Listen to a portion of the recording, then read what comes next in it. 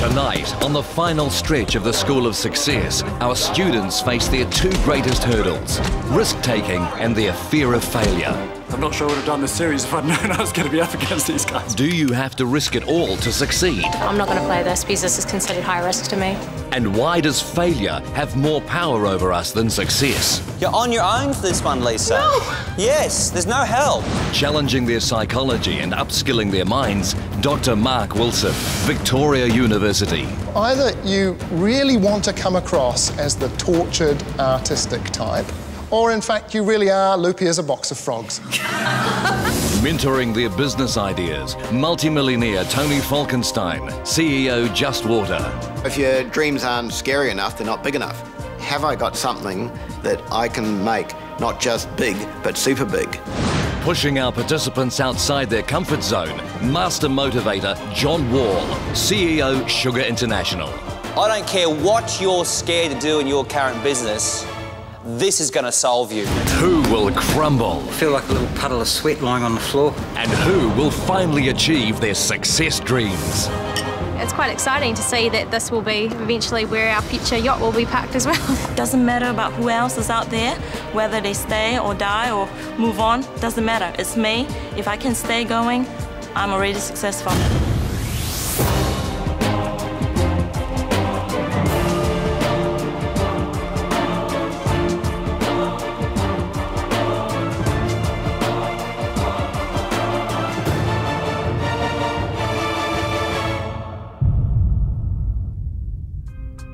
Risk and success seem to go hand in hand. Big deals just seem to involve risk. But people differ in the extent to which they're more likely to be risk takers or to be cautious. It's just in their nature.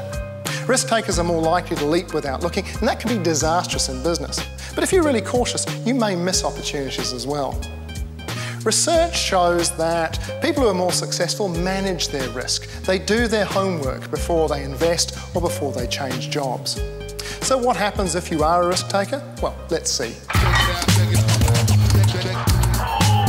After analysing their personality profiles, I've designed an experiment to test whether high-risk takers are more likely to succeed.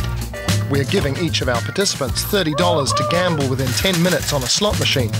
We'll be watching to see who is the most likely to gamble all their money, who will try and form a strategy, and who is risk-averse. First up, Joel. According to his profile, he's impulsive. He did, after all, move his family from LA to New Zealand after watching the amazing race. I'm not going to bet everything all the time. I'm very mercurial. I'm very impulsive. I admit it. So I'm just going to see what happens here. Holy crap! $32. We can eat this week. Oh, praise Jesus. What happened? The banjo music stopped.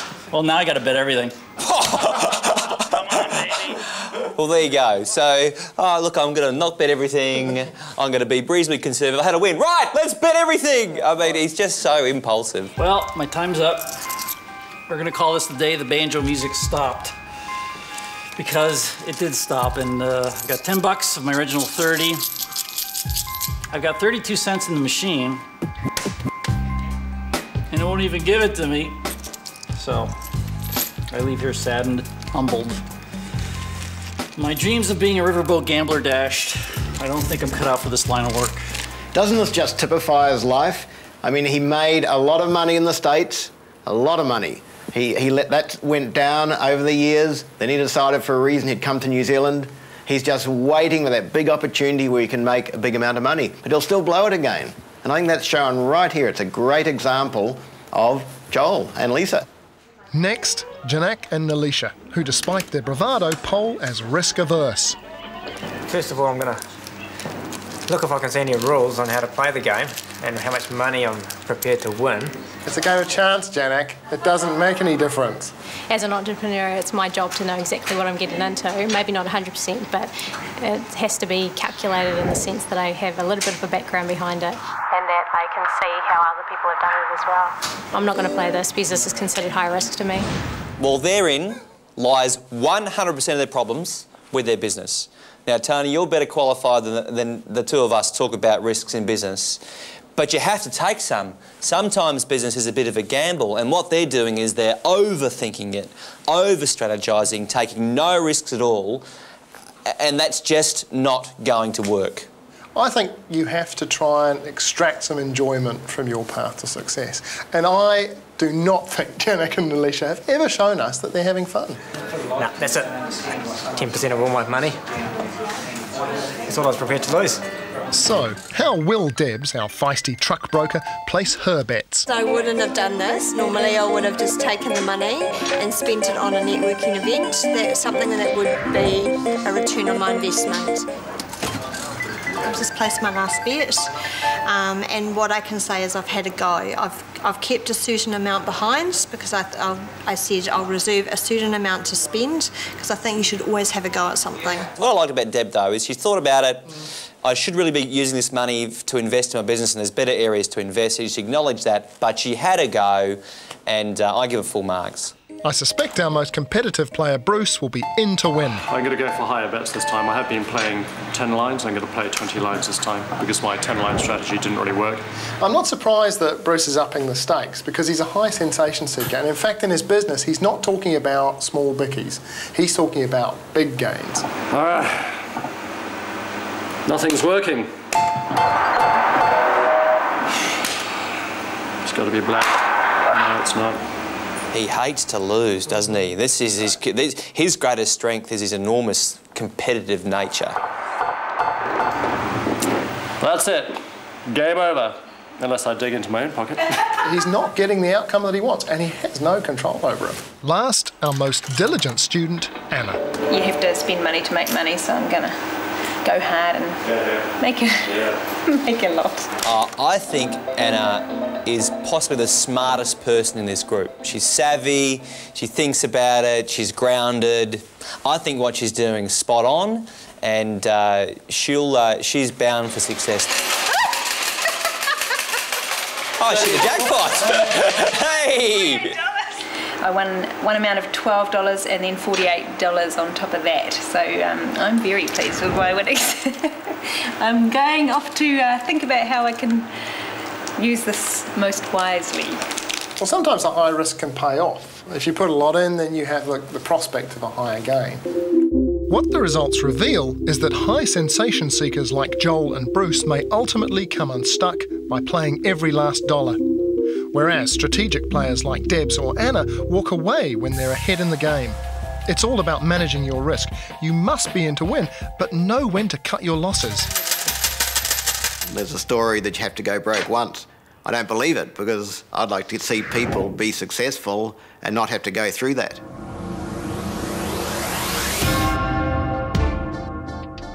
At the school, I'm keen to compare risk-taking behaviours with the personality trait emotional stability.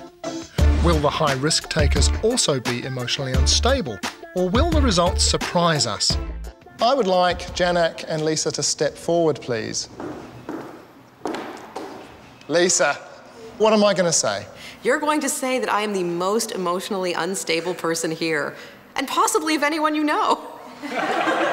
Actually, it's funny you should say that, because when I worked up your profile, I have to be honest, I thought to myself, either you really want to come across as the tortured artistic type, to the point where, actually, I don't know how you function in the real world, or in fact, you really are loopy as a box of frogs. Now, Joel, I think that actually is you, really. Yes. Actually, I think that you really are. In fact, I worry about you cutting off your ear. I fall apart where I can, but I won't let myself fall apart when I'm working. And if you asked any of my clients, they would have no idea. So sorry, guys. It's true. Now, before I tell you about what sort of person you are, Janet, could someone just poke him and make sure he's alive? People who score as high as Janek are really calm. They're pretty stable. They're relaxed. They deal really well with situations that involve pressure. When it comes to your basic style, you tend not to worry too much about things going wrong. And when they do go wrong, because you're good under pressure, you don't flip out and go berserk. That's right. Yeah, I'm definitely an optimist. I tend not to try and worry about things. in certain circumstances, we just, whereas Nalisha would be worrying and I would be just trying to, staying calm and trying to calm her down. Well, the results are unexpected. Joel may be impulsive on the pokies, but he's emotionally stable, whereas Nalisha Pole is risk-averse, but is highly emotional. Wildcard Brian continues to surprise the group, polling as the second lowest on emotional stability. Yet, as a successful employer, he's learned how to control this part of his personality. Adding more weight to my thesis, success can be learned. I consider myself to be sane, but I'm not emotionally stable. I do fluctuate, and it is bloody hard work to try and keep it in check. And it's become very apparent over the last 6 months how hard it is for me to do so, but with practice and with education, I'm getting far better at it.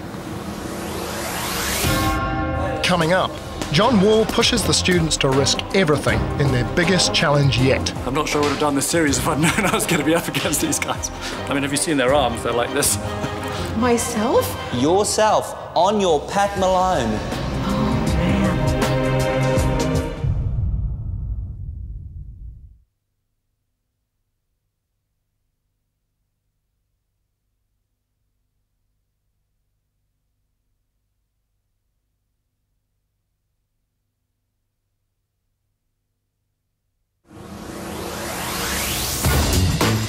Some of our students have excelled on their road to success, but after 3 months, John Wall is worried they're not close enough to achieving their big dreams. So, he's designed some experiments to illustrate that fear of failure will ultimately hold you back. What's happened to you is you've been conditioned over many, many years that failure is bad.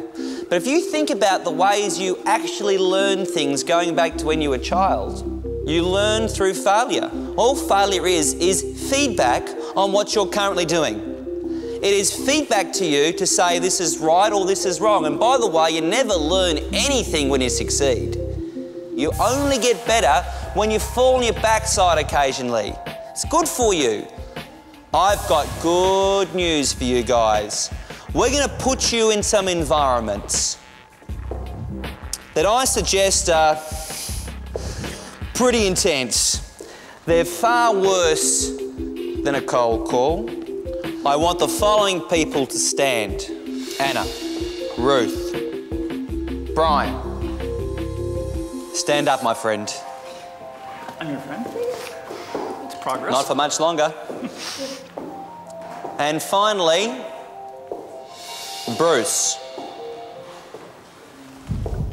I don't care what you're scared to do in your current business, this is going to solve you, because what you're going to be doing is far worse to fail at than anything else you've been exposed to before. We're going to give you 3 training sessions before you go head-to-head with a professional boxer for 2 minutes in the ring. What? I'm an old man! I'm excited and nervous. I've never actually been what you'd call an athlete of any kind, so this will be interesting. I really have no idea what it's going to be like, so, except I will probably die. I've never boxed in my life. I don't even know how to hold up my fist. And the thought of having to actually box against a professional boxer is like, oh my God, what am I getting myself into? We all hate failure, and we tend to blame it on things that are outside of our control, like bad luck or lack of ability. Most of us are more scared of failure than we are motivated to succeed. The other major fear which holds people back is the fear of rejection. I want these people to stand up. Jill, Lisa, Janik, Nalisha. You 4 are going to prepare the ultimate sales pitch and presentation on your business, and you're going to deliver it live in front of a group of people. Myself? Yourself, on your Pat Malone. Oh, man. Can he help me get it ready since No. it's our business? You're on your own for this one, Lisa. No.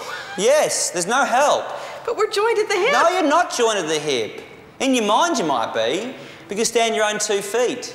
That's true. I think John separated us because I rely on Joel, and I'm sure he knows it. I mean, I think, I mean, not to, toot my own horn, but I think he probably sees me as a capable person that needs to prove something to herself. My new concept has only just come up, so I'm a little bit nervous because I don't know who I'm presenting to, what it is they want from me. So in those terms, it'll be the first time I ever present my new product. Johnny, you've taken good risks. You're out on your own, you're making it happen. Gold star, my friend, you're out of this.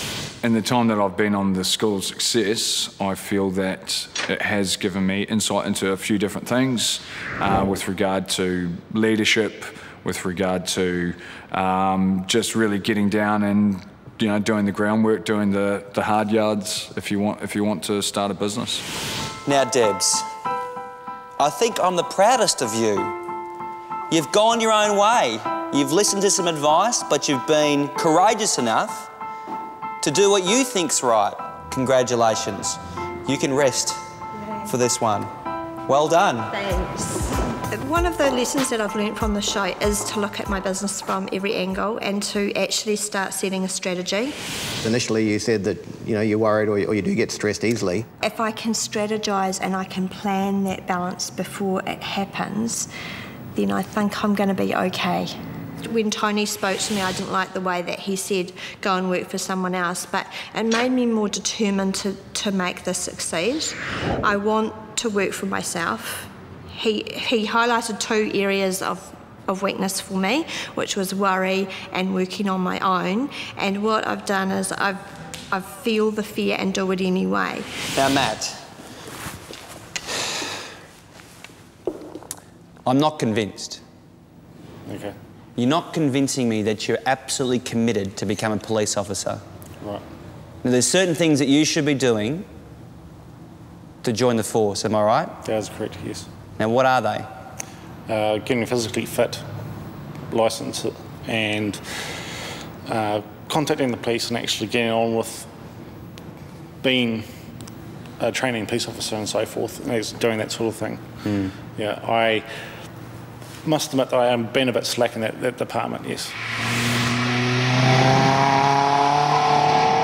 Now, I've got to make a decision whether, I continue investing my time into you and start talking, because, what's the point?